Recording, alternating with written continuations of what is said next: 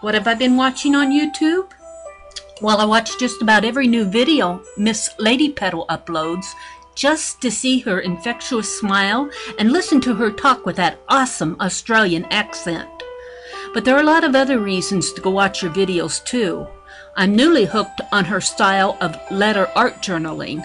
There's a link to her letter journal tutorial in the description box below. And if you're new to art journaling, you will want to watch her art journal starter kit video. Take some time to visit her channel and her blog where she displays her journal pages, challenges, and paintings.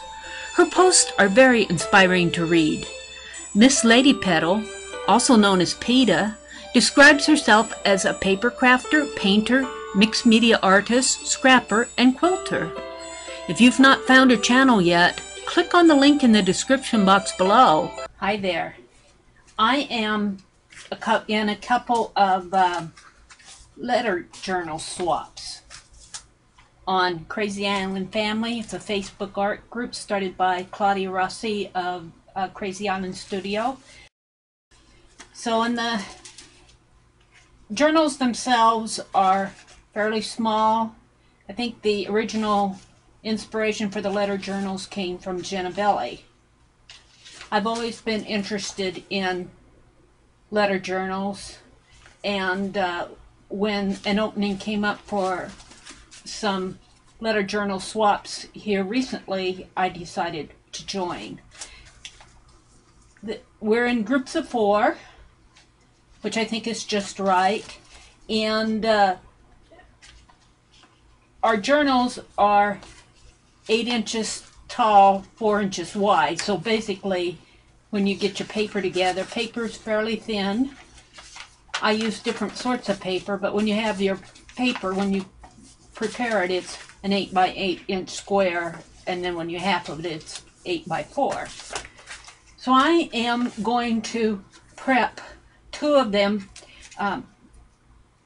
because when I send them out, I use different types of paper. This one is just a tablet paper. It came from this tablet here. This is a name, date, project, tasks. I don't know where I got it. Off a supply store somewhere. And it's a thin piece of paper. It's just like copy paper, thin copy paper. This paper, I'm going to use this as the front. It's blank, and there won't be anything, you know, I'll do my own design on the front and on the back. Well, the names will go on the back. But on this side, it was machine embroidery patterns, I believe. It came from, let me get it out here. I have it right here because I just cut these. It is a miniature collection of machine quilting patterns. 1993, beautiful publications, Thornton, Colorado. But I do not do machine quilting, but I love these patterns. And I'm just going to lightly gesso over the lined images here. I won't have to do anything on the back of this, and I won't have to do anything on the back of this. This one came from a 1965 almanac. It has the sun dates here, the different length of the days and different moon phases. Poultry notes. Would you like to be a skilled locksmith? So it's just text. And then this one came out of a cross-stitcher magazine. Clowns. A lady clown and a man clown. Similar on this side, only I have a sheet of music instead of the cross-stitch. So what I want to do now is, one of the pieces of advice that we got from a lady who's been doing these letter journals is to keep a record of where you are on your journals and what you've done to them, maybe like a visual record. Now, you know what I want to do with this? I got it out. Since I am so sold on this gold screen printing ink, I want to Dip my brush in the water and clean it. I want to mix in some gold into my gesso, so my pages will have just a slightly gold tint to them.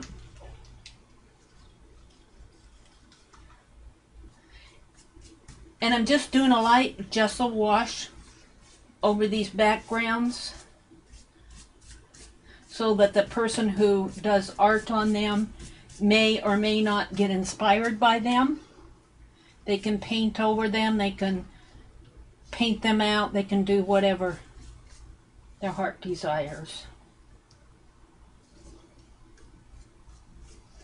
So what I'm hoping is, as I do these videos, I'm going to try to do a video of every letter journal that I work on. Just the page that I work on. I won't be showing the entire journal because I figure that will spoil it for the next person. I'm kind of convinced, though, that when you see art done on a video, you get a whole different impression of it when you see it in person, either good or bad. Sometimes the video is deceiving in a way. I don't mean for it to be, but sometimes it either looks worse than it is or it looks better than it is.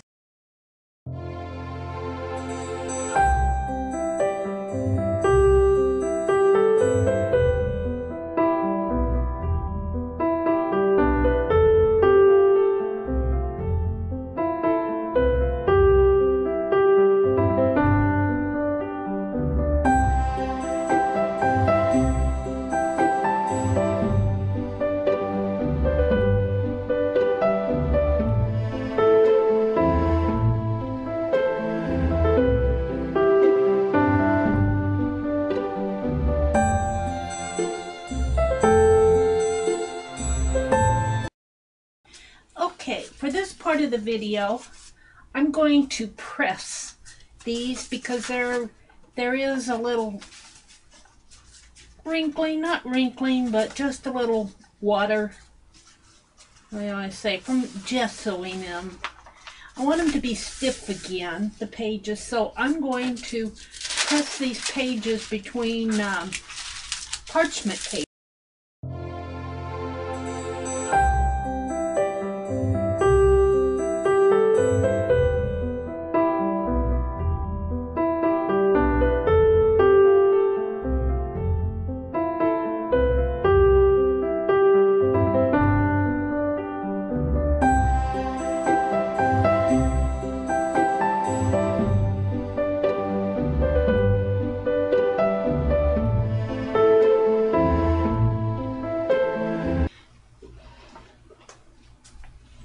Now,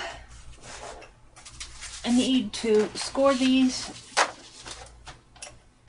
halfway down, punch some holes, and bind them.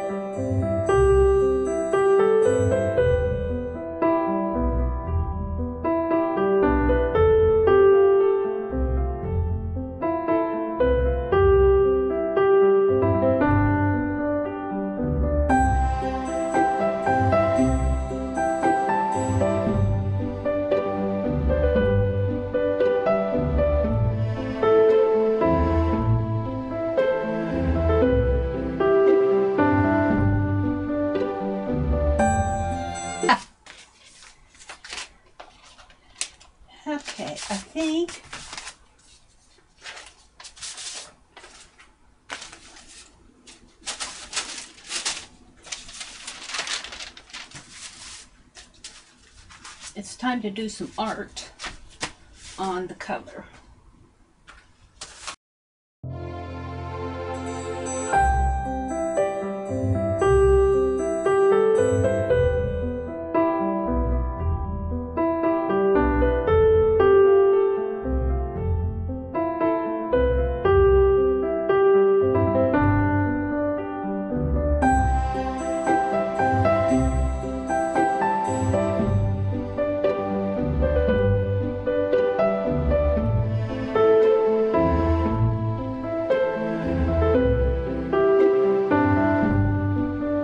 Okay, I'm ready to finish up my letter journals. My envelopes are nice and dry. My book covers are nice and dry. So I have this So Easy stamper.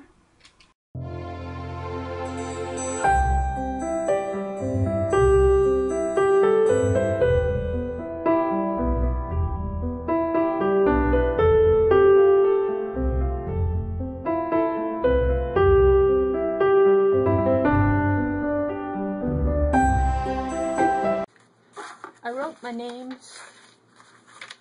I'm going to show you the back of the papers. I don't think you can read through the back, but they're going to go on the back like this and like this.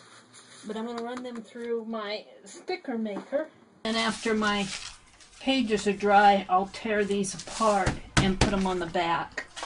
But what I want to do next is I decided that I want to use my fine liner.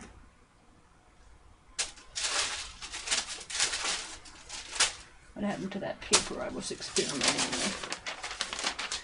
I'm going to use my fine liner.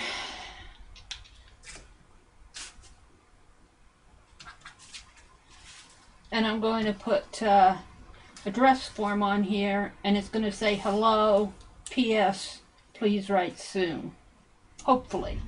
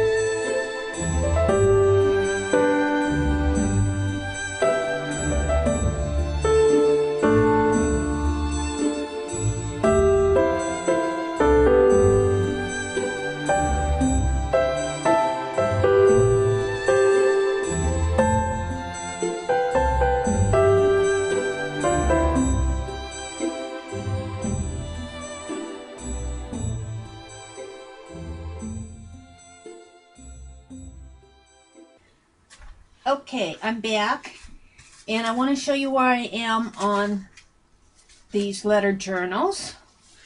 They pretty much have dried. I'm really curious about the weight. We're supposed to keep them under 2 ounces. I'm hoping that I accomplished that. I'll know when I go to the post office. I went ahead and drew my dress forms on there. Did the little dots, and it's dried overnight.